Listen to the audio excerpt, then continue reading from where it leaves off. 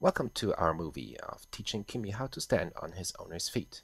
This is going to be a step-by-step introduction, but first we're going to talk about some prerequisites. We need an audience. We need some good shoes. We're also going to need some treats for the dog. And an audience. Oh wait, we had that. But we do need a box, a basket, a bucket, and some concrete. The first task is to teach Kimi how to stand on a box.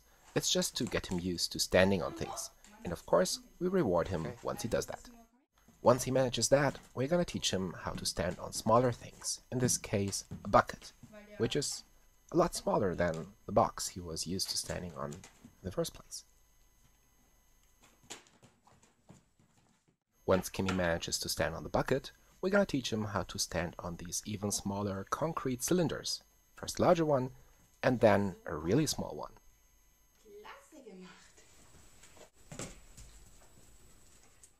The next step is to teach Kimi to jump onto the box, which he already knows, but which is in another position. First from the sofa, and once he does that, we move the whole setup into the room and teach him how to jump onto the box from the floor.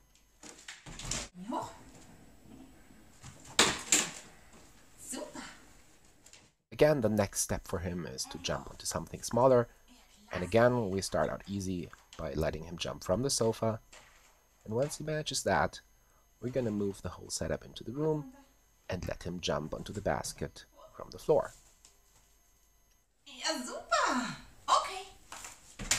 Now we're getting close to the final task. We're gonna let Kimi jump on the soles of the shoes for the first time from the sofa.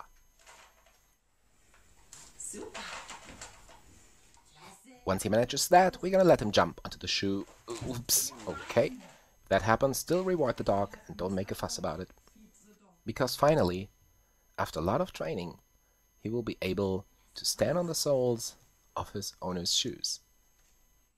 Okay, runter. Ja, nichts ist mit runter ohne lecker. Weiter. Thanks for watching. Please rate and comment. We're gonna see you next time.